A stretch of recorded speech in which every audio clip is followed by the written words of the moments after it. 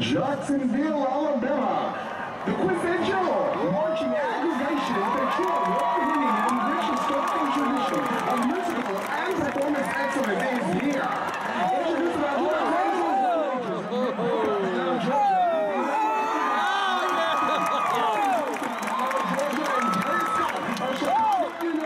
Let's get this show started! If you know anything about the SWAC, you will know that it is a storied conference filled with Hall of Fame athletes and legendary coaches. From Jackson State's Walter Payton, Southern's Mel Blount, Alcorn's Steve Air McNair, Prairie View A&M's Kenny Houston, and the topic of today's video, Mississippi Valley State with the best receiver of all time, Jerry Rice. While the conference is filled with history, some schools' history is filled with more losses than others. Valley fits that mold. They began competing in football in 1953. In their 68-year history, they have an overall record of 244 wins, 419 losses, and 10 draws, which calculates to a win percentage of 37%. While that may be rough, it's not all doom and gloom. I'm going to tell you why. Valley is the school in the SWAC that is the one to watch out for. Yo, yo, yo, what's poppin'? I'm my party DJ. And I am famous, Mr. I bet you won't. Famous, famous, famous, bam. And this here is the HBCU. Tailgate, turn up. Like, oh. Oh, yeah. 1, 2, 3, 4, 3, 2, 1.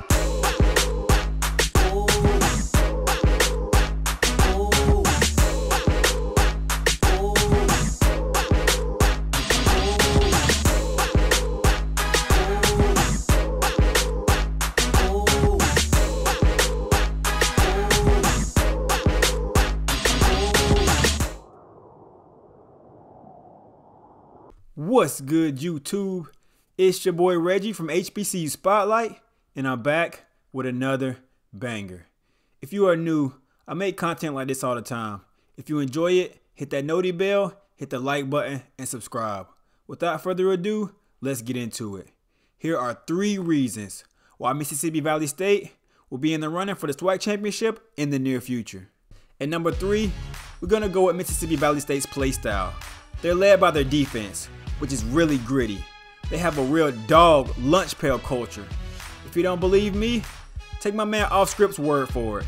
He did an interview with their defensive lineman star, Jerry Gardner Jr. What do you feel more like? What do you feel more comfortable being in? Either one. I like the DN, but either one. Dropping. I played linebacker in high school, so I'm comfortable either one. Okay. All right, too easy. Describe yourself as a D lineman. I'll say I'm a run stop first. My pass rush is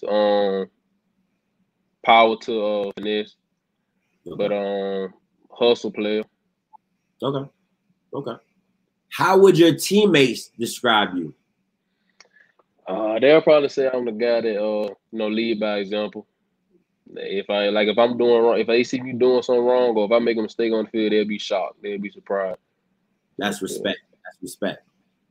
Who would you say your game is most like in the NFL? I don't know. I can't even make no comparison. Okay. I can rock with that. Being an Alabama kid, why Mississippi Valley State? Man, coming out of high school, I didn't really have a lot of offers. I only played 1 year linebacker, so that's all the film I had with that 1 year. And Valley was the one they were showing the most love, so I came in as preferred walk-on. Wow, that's what's up. That is what's up. Okay, now listen. I gotta ask, and listen. If you ever get a chance to, if you ever get a chance, it's your freaking coach. I would love to talk to Coach. I am a fan of Coach Dancy. How is he as a coach? Man, Coach Dancy. I'm gonna start off. The man is funny. It's like every day it's like he comedy without even trying. But man, he a great guy, good coach. Man, he really changed the culture when he got here, when he got the head coaching job. And man, every day he come out, he just wants us to come out, play hard, fight, and he just got that grit about him. And I think it showed when we play too. And number 2, the reason Mississippi Valley State is on the rise in the SWAC is because of their coach, Vincent Dancy. The thing that stands out about Mississippi Valley State is just what I think is heart. Heart, fight, resiliency. And from the first time that I stepped foot in Itabena, we saw that in a game against Jackson State a few years back. How have you all improved, and what are we looking forward to for the upcoming year? I think experience. Experience is the test of all things, and I think over the course of 3 years, you can see the improvement. Yeah, the wins don't equate to how well we played in games, but the physicality, the grit, the grind. I think that's what I bring every day to these young men.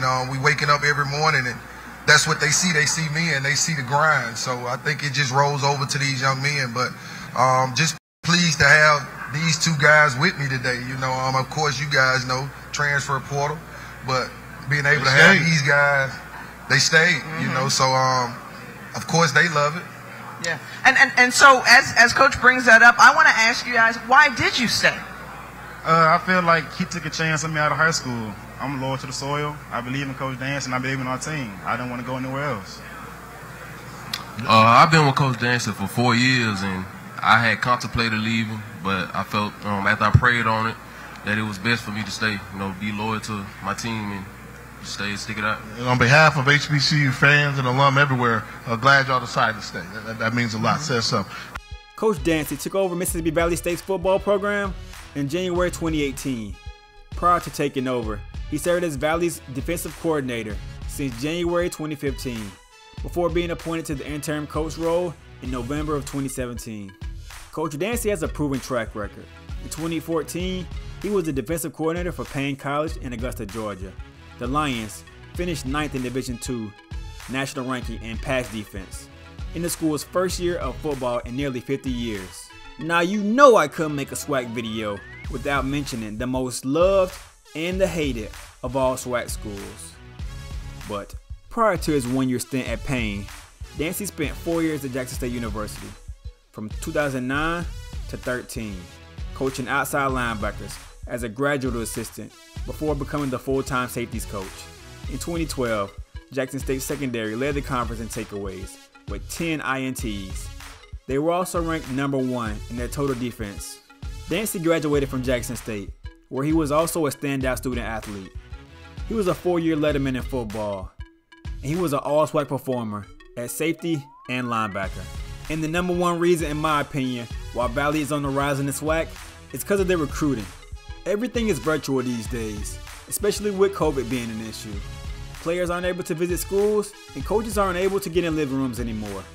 Valley's running back coach and defensive coordinator, Dwayne Lucky, is bridging that gap. He is always posting about positions that he is looking for and getting tons of responses. Side note, if you are a talented high school football player, feel like you're getting overlooked, and want a chance to be a part of the reason why our program is winning, Mississippi Valley State may be the school for you. Slide your huddle film inside Coach Lucky's DMs on Twitter, @CoachDLucky. I'm sure he wouldn't mind.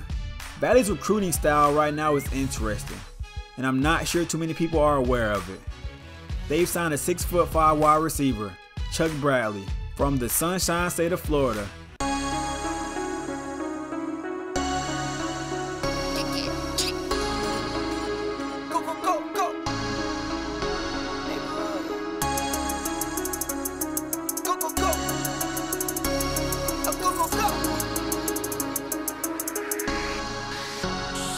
Hit for my wins, I need my ends. This life is real, and they pretend. Came out the bench, I get it in, I get it in, I get it in. Hit for my wins, I need my ends. This life is real, can't play pretend. Came out the bench, I get it in, I get it in, I get it in. I'm on my job, I get it done, but you should know that. Shine like a sun of 101, you should know that. I get the front and in the back, you should know that. No need to stun, it's never cap, you should know that. All I know, 10 toes, never fold, bang roll. And they have also signed another 6'5" giant, but this player happens to play quarterback from Texas, and TJ Goodwin.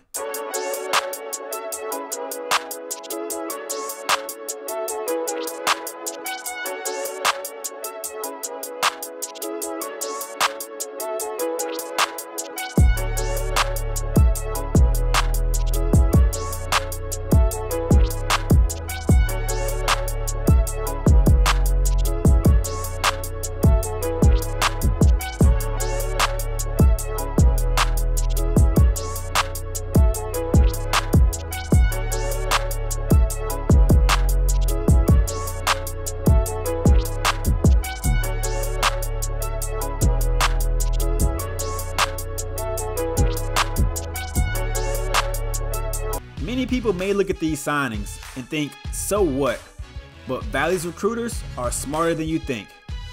They are trying to take their small school in Itta Bena, Mississippi and put them on a national level.